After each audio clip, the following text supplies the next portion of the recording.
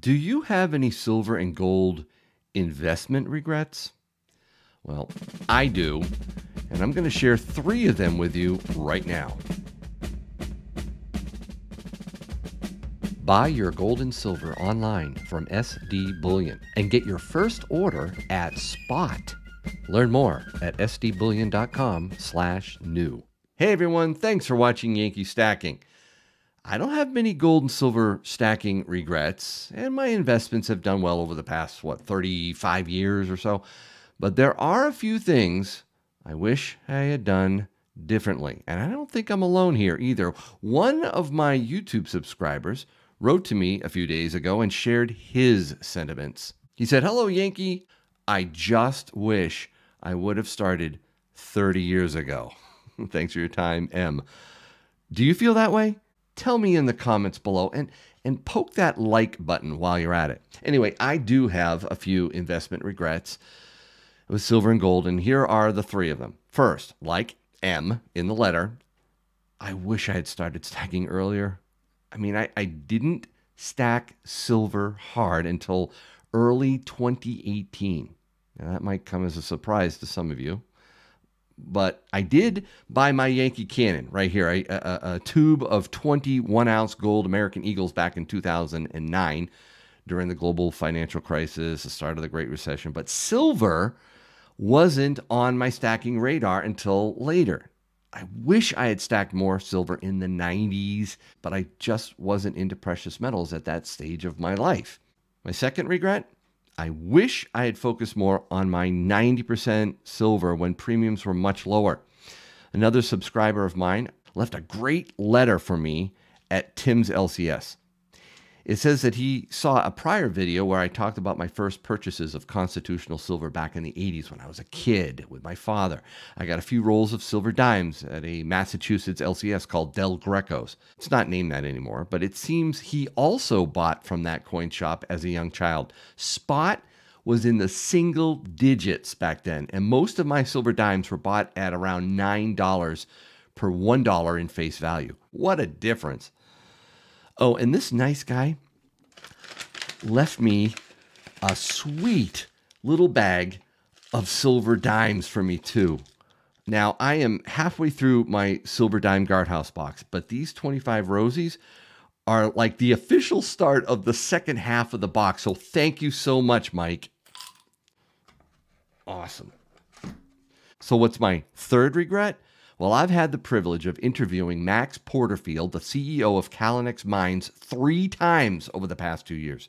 CLLXF is graciously sponsoring this video, and I'm literally kicking myself over this junior mining company. 3 times Max has given me great reasons to get into CLLXF, and while I've added them to my watch list, I never bit on some shares. Dumb. Year to date, CLLXF has been up over 51%, while the spot price of silver has gone down over 12%. Gold is pretty much flat, just up about 1%. By the way, Max is a physical precious metal stacker himself, and he has some great insights into gold and silver, along with base metals like copper and zinc. You're going to want to listen to this interview all the way through. Welcome back, Max. Good to see you again. I'm excited to be here. Thanks for having me. All right, Max, right off the bat, what is going on with CLLXF this year? Your company is up a whopping 51% on the over-the-counter markets. What gives? Well, I mean, we've had a lot of positive news flow that's been pent up for quite some time. That's one of the things that's been kind of holding us back, I think, per se, is a huge lag on turnaround times to get our results back from the lab. So what happened is we were able to finally put out our news, the final bit of drilling, which is critical. And we're in the process of having independently modeled, so you know the volume and the grade of the deposit called Rainbow. And then in addition to that, we outlined our exploration targets. We're just gearing up for the 2023 campaign and building the momentum we had, where we actually had a brand new discovery called Alchemist, which in many ways is where Rainbow was in early 2021. With just a couple holes into it. Our team has been known for finding 3 of the 4 largest mines in this community's history that's had 32 mines. They've been credited with 15 of those. And so we also added a member of our team who's quite well known in this area of the world that we have our projects. Peter R. Jones is an engineer but not only is an engineer, but he's also the former CEO of Hud Bay, which is the big, mid-tier mining company that's has operations historically in Flin Flon. And so again, that kind of culmination of news flow is what's led to I call it a resurgence of the share price relative to our peer groups. And I think we're going to continue to outperform as we move forward into the new year. Most of my juniors are down year to date, Max. I'm going to be honest with you. I'm still super bullish on the eventual price of gold and silver, not to mention copper, other base metals. I think the miners are going to do very, very well. But already, CLLXF has been a star. And frankly, I have a little bit of regret that I just watched from the sidelines as your share price kept going up and up. Isn't inflation hitting you hard? I mean, with the price of diesel and other costs. Well, I think overall, yes, costs are have risen, but this is no different than if you're managing a business in the 1970s. You just have to manage around that, and we have always paid fuel costs on our own, so that certainly has ticked up. Service costs in general has ticked up, but again, these are things that you just need to plan for. It's the cost of doing business, and that's the reality of life. Is you got to pay the piper. Yeah, I know, right? We're in the middle of a storm. We don't control the storm. We just need to navigate through the storm and then come out on top. And that's all we're really looking to achieve.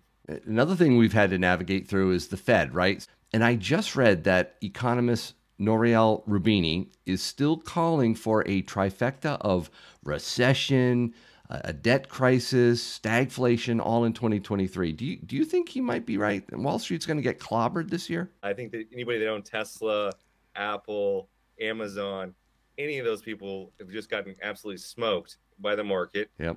And so this is nothing new. And I really do think that we are in a recession. I think that everybody waits for an indicator to say that we're in a recession. But quite frankly, I think you just look at the layoffs and look at the market overall. So I don't think he's wrong about that at all. But you've got to pick and choose your spots. There are going to be bright spots. And certainly I think that the mining business overall is kind of going to have its comeuppance in terms of a little bit more respect than historically the sector might have received. You're right. People are rushing to invest in things like resources, commodities, infrastructure, energy. Why is that? Well, I think it's multiple. I think it's, first of all, a big macro play right now, particularly in the base metal space, where you have a big shift to EVs. I mean, really, if you look at Tesla and the success of Tesla and the rise of that kind of vision, and that's kind of spun out to other areas, that's going to have big impacts in the world because government policy is always going to drive that change. And governments have started mandating that all these vehicles need to go to electrification by 2030 or 2035. And quite frankly, that's just not viable without new mine supply coming online. And so again, like any other business, when you have mine or demand overcome supply, be stronger than supply, you're going to lead to higher prices, and that's certainly going to be the case going forward in the future. I mean, if you look at base metals, for example, copper, where we have a very high grade discovery, you have, again, 5-year lows in the LME inventories, again, for the above ground stockpiles. You've got declining supply. If you look at geopolitical risk associated with supply, that's a big, big point. You're having mine supply coming off, obviously, Russia is about 4% of copper supply.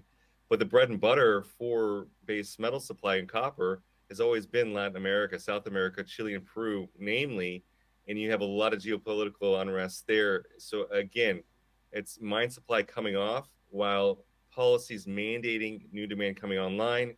And then you add in any kind of reopening out of China, kind of adds more fuel to the fire in a very, very tight market.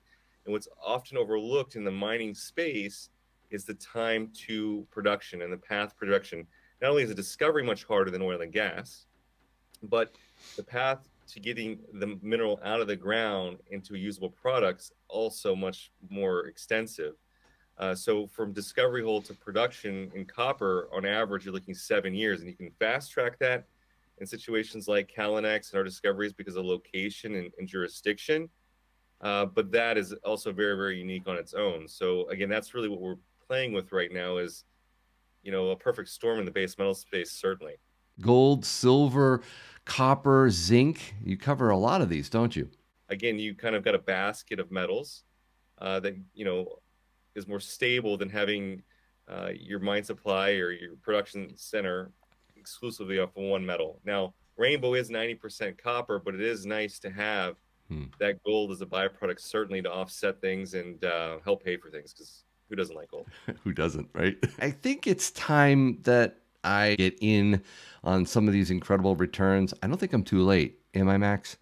I mean, if No, I think we're very early under the discovery. I think one of the key catalysts moving forward is going to be the maiden resource. And then we're about to close the financing that we previously announced, which will then allow us to turn the drills on very, very shortly, and then continue to build size and scale with the drill bit, which is, the value driver for a company like CLLXF. So we're in a great position, the right commodity, the right time, with a tight capital structure and a team that's, executed up until now. All right, guys, remember this is a leverage play on the price of metals. Big price swings are likely, so please do your own due diligence before speculating in any junior mining company, including CLLXF. Max, how can people get in touch with you if they have more questions? Certainly, you can visit our website at callinex.ca. That's CALLINEX.ca. And again, we trade on the OTC in the US under the ticker CLLXF. If you have any viewers in Canada, we also trade on the Toronto Venture Exchange under the ticker CNX. Great. I have that up on the screen, but I will include all the information on CLLXF Mines in the description below. And thanks again for joining me, Max. Thanks so much for having me.